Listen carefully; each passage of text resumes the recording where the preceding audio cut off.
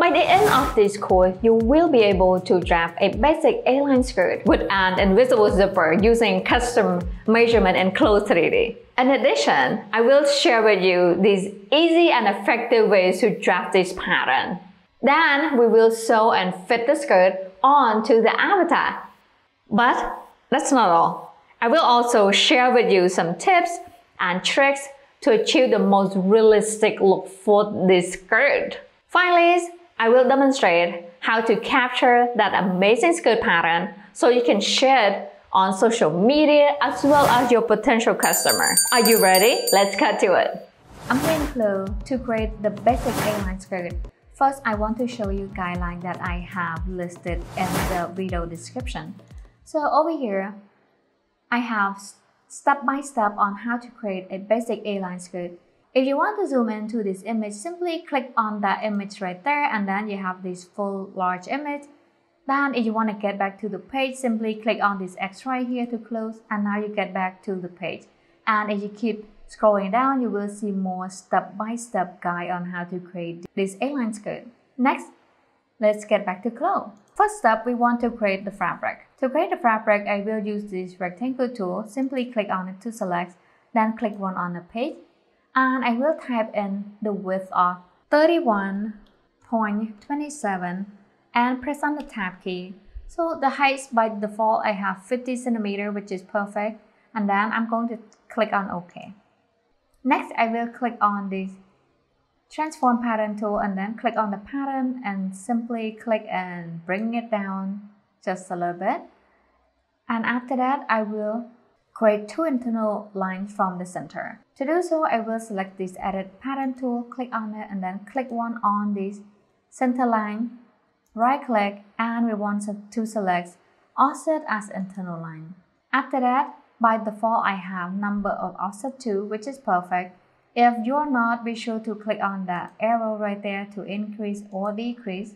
Then distance individual, offset from selected line, perfect. Then type in 8 cm, press on the tab key, and then type in this waist circumference here, 17.47. After that, I'm going to click on OK. Next, we want to create 3 more internal lines from the top. Simply click on it, right click, and then select offset as internal line. Then I'm going to click right here to add one more internal line, distance individual, offset from selected line, perfect. And I'm going to change the line number 1 to 1.5, then press on the tab key here. And then line number 2, I will change that to 12, and then press on the tab key once again, and line number 3, I will change that to 16. Next, I'm going to click on OK. After that, we want to create another internal line from the bottom here. Simply click one, right click, select offset as internal line. Then I'm going to decrease that to 1 and change that to 2.5. After that, I'm going to click on OK. Next, I want to draw the A-line skirt shape. Simply select the internal polygon/line tool, click one right here, zoom it in a little bit, click one right here, and then click one right here. After that, I will press return enter on the keyboard to finish the line. Okay, next, I'm going to create a point right here and right here. To do that, simply using this transform pattern tool, click on it and then click one on that line right there, right click, and I'm going to come over here to extend/trim, add point to pattern outline.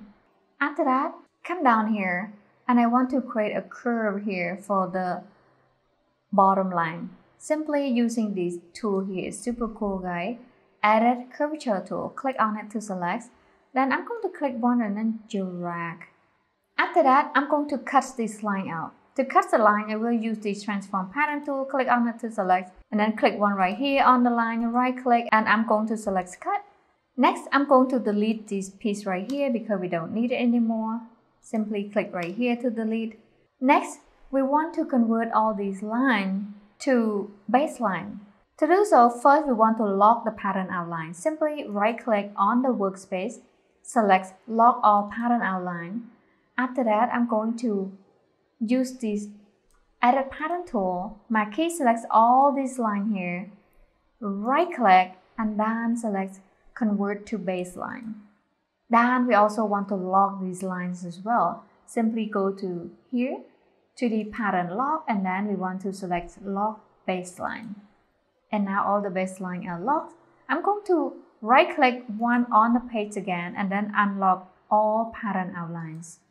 Next, I want to convert this point right here to a curve point.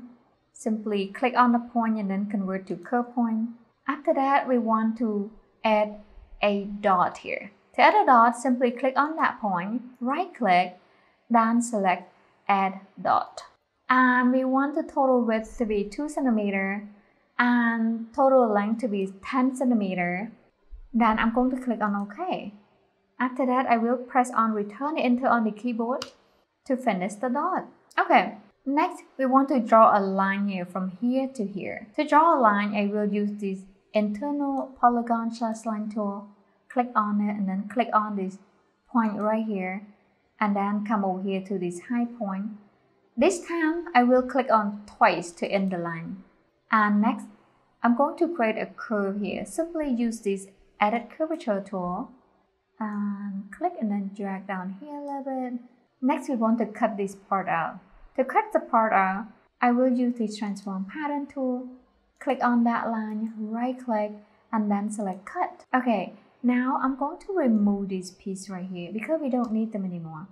Next, we want to correct this dot length. Simply click one right here and the length on this side is 8.84 and then I'm going to check on this side here will be 8.99.